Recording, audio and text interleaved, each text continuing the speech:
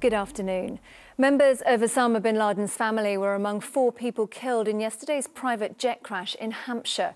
The former al-Qaeda leader's stepmother and sister were thought to be on board when the plane overshot the runway at Blackbush Airport.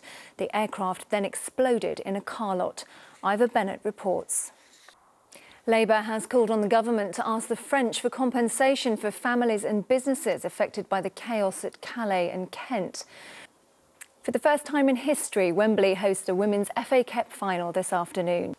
And the ITV presenter Declan Donnelly is getting married today to fiancée Ali Astle at a ceremony in Newcastle. That's all for now, but we're back just after 6. Bye-bye.